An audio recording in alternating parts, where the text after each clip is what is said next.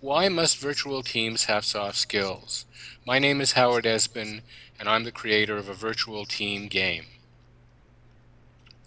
Virtual team members need trust to collaborate effectively.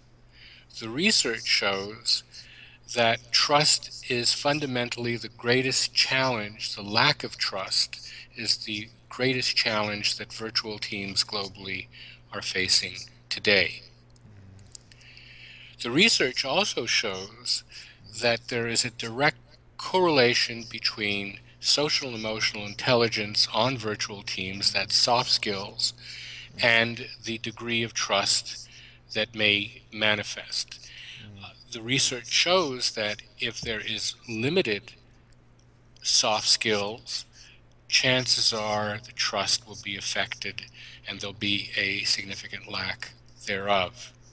The challenge for virtual teams, leadership and training, is that there's insufficient time to build relationships. There's an inability to read nonverbal cues, and there's a lack of water cooler moments.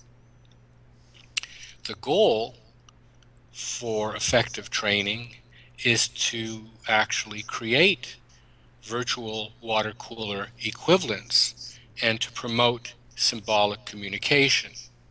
The research shows that symbolic communication and the equivalent water cooler moments are going to be tied to a variety of soft skill applications.